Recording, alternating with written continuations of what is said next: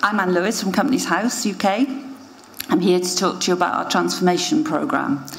Now, while technology and digital is very important for this programme, we see technology as the enabler, not necessarily the transformation. So, I've taken a line from what Sian did yesterday, and I've picked some quotes that I quite like from the internet. So, reading this out to you, the common question that gets asked in business is why. That's a good question, but an equally valid question is why not? So, my question to you, does anybody know either the company or the person that said that? No?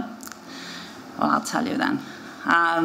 It's Jeff Bezos from Amazon. Now, the reason I've chosen this is because we do not want to go and just digitise what we're currently doing. This is about going back to basics and asking us this question, why not?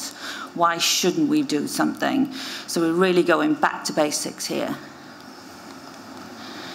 So what I'm just going to cover with you today is a very brief reminder of what we are in Companies House and what we're not. I'm going to go through our strategic goals and some of our success criteria. A one-page outline vision that we're currently sharing with our staff and with our stakeholders, and some of the work streams that we're currently working on. So here's a reminder about Companies House. We don't hold business names like other registries, or we don't do any insolvency, or we're purely incorporate and dissolve limited companies. We see our role is to make business in the UK as simple and easy as possible, and to make sure that all the filing information is up to date. Now, we have been in existence since 1844. We've currently got 4 million companies on our register. We reached those heights earlier this year. On average, we do about 600,000 incorporations and 400,000 dissolutions. So we're currently growing at a rate about 200,000 companies a year. So compliance is very important to us. Our compliance levels at the moment for our annual return and for our accounts are over 98%.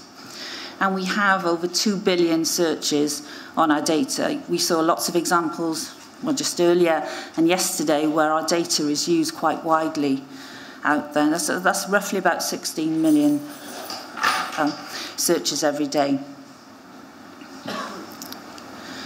So, what are our goals? Quite simple, really. I'm not planning on reading them out. I'm sure you can read those yourselves. But they're around our customers. They're around data, around integrity. It's very important, and around culture. Now, I'm sure you've all experienced some great customer service and great digital services out there. But when can we last say that from the start of the journey to the end of the journey, it's been superb? That's what we're aiming for. That's what we're hoping to achieve. Our data, we've done some work. Some of you will have heard me speak in Botswana about some of the work that we've done on the known problems that we have on our data, where we've sort of corrected addresses and directors' information. But we've got a lot more to do in that space, and we want to concentrate on that. But most importantly for me, we can't achieve any of that without great staff and great people and a fantastic culture. So we want to get an environment where our staff can do the very best that they can, and we're going to set high standards for those staff. So that's what it's all about. So there's the 3 themes and strategies that we're working on: a people strategy, a customer strategy, and a data strategy. So what are our critical success factors? Clearly they align with the goals and around data and culture. But I just wanted to pick up on something that Julian said yesterday. Julian posed the question to one of the panel members on whether we saw that in the future we wouldn't have any staff in the registries. The way we see it is that by digitising and automated, we do plan and hope to get smaller. The bottom line is very important to us. We're looking for return on investment. We are self-funding like some other registries, so that's very, very important to us. But we also see that the jobs will change. They'll be more considerative. We'll be doing far more analysis, far more in the integrity area.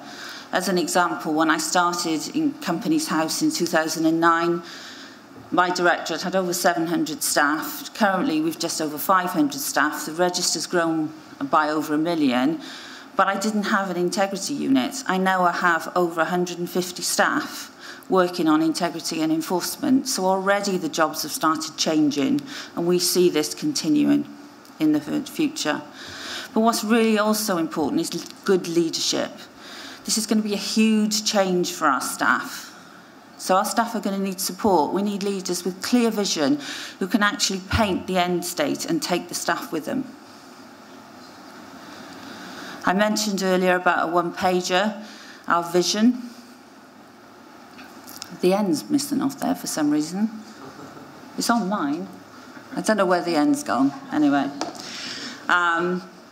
Sorry? There must be a joke. I know. I can assure you the end is on mine. So I don't know where it's gone. Anyway, the UK Civil Service has a strapline about the brilliant civil service, so we've linked it in with that. So it's quite simple. It's about brilliant people using brilliant systems to deliver brilliant services. So what I'm going to talk to you next is a little bit about some of the work areas under each of those. So I have another quote for you, one of my favourites. The heart and soul of a company is creativity and innovation. Anybody know that? No? From Walt Disney. The reason I like that is because, for me, people, it's all around being creative and innovative.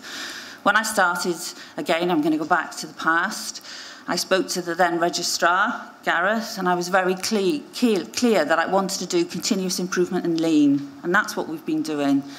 We want to have a culture of innovation, empowerment. Now, we've done a lot, but we've still got a lot more to do, so that's why I've chosen that. Now, the people strand looks easy, doesn't it? This is going to be absolutely massive for us. I've already spoken about the culture and leadership, but we're going to be doing some work on the target operating model, and I'm sure you all know what that's the end state, that's where we want to be. We're currently planning and mapping out our as-is, where we are now, and we're going to be doing some work on what we want to be in the future. But to give you a flavour of some of the things we've recently done, just to put into context of where we're going, about a year ago we merged our compliance areas in with our operating areas. This gave us economies of scale. It meant that if there was a peak, it was easy and scalable. It also meant that there was less customer contact and more efficiencies, and most importantly, it helped improve our compliance levels. Those are the sort of things that we're going to be continuing to look at and develop over the next few months. And clearly, our staff are going to need a lot of support, a lot of training, retraining. We want them to be looking more on the analysis side, not picking up the phones and processing. So there's a lot of work to do in that area. Not quite sure if you could see that one. Can you see it? I'll read it out anyway. I always did something I was a little not ready to do. I think that's how you grow. When there's that moment of, wow, I'm not sure I can really do this, and you push through those moments, that's when you have a breakthrough. So why have I chosen this? Well, this is really about where we want to go with our systems. We're going to be ambitious. And this one was by Frederick Smith from FedEx. So brilliant systems. Sounds great, doesn't it? What I'm really talking about here is our internal systems. Now, I think it's fair to say, and of course I would say this, I think our external systems are quite good, and we've concentrated over the past few years on legislative change and the external systems. But it's now time to actually upgrade some of our internal processing systems. So one of the big things for us is bringing in a state-of-the-art CRM system, where we want all of our staff, not just our customer-facing staff, to have the latest position on the customer. So if any of us have got any contact points with them, we can see the complete history, filings, everything, and deal with it in one go. Now, as I said, also our infrastructure, which we affectionately call CHIPS, which is the Companies House internal processing system, that eventually will be replaced. So that's another big piece of work for us. But another area I wanted to talk to you about was data science. Now, yesterday, the lady from Global Witness talked about how she was using all of our data and how they'd employed data scientists to use that data. But what we want to do is actually do some more of that ourselves. So I'm sure you're all aware that data science is about exploiting that really powerful information that we've all got on our database. It's about harnessing it. It's about taking probability, mathematics, statistics, computer science, psychology. It's an amazing thing. You bring it all together and you start looking at this data.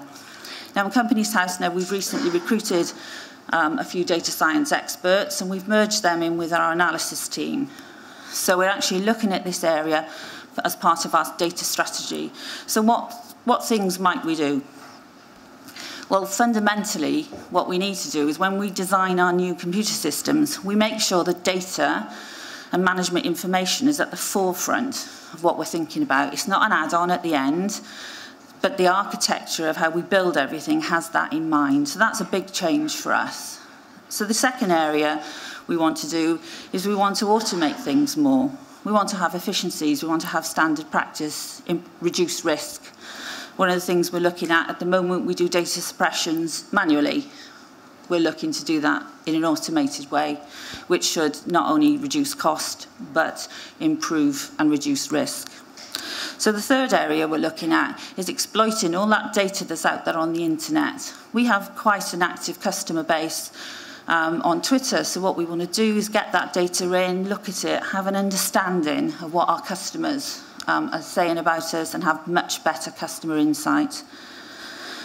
Another area is in analysis and optimization. What we want to do is exploit all those different tools. So my staff will have at their fingertips some of those wonderful things that you saw yesterday from the Global Witness, so that they can have heat maps, they can have a look at the data, they can look at trends and make better and more informed decisions.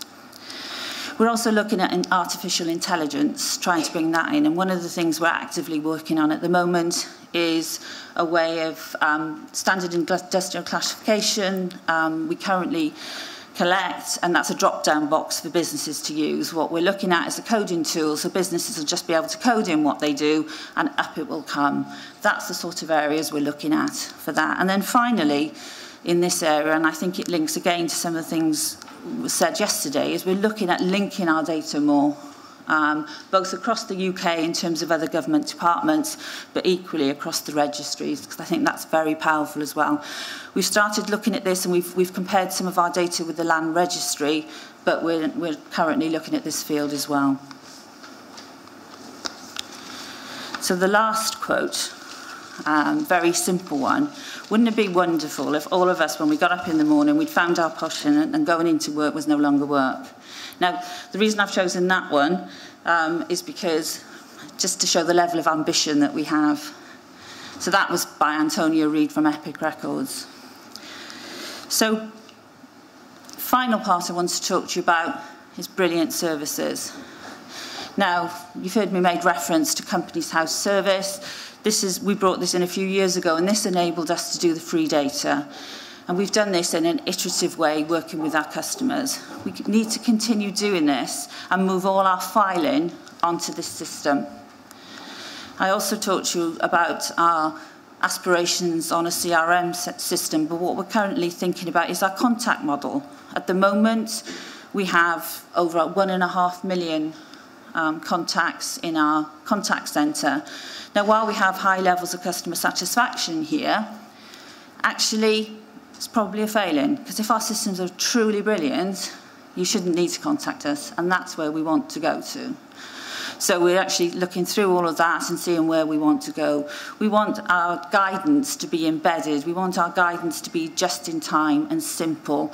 We don't want long, complicated explanations. We just want it all to be really simple and embedded. So that's where we're going on that. And then finally, digital communications. We do communicate digitally. We do email reminders, those sort of things, but we still do a lot on paper.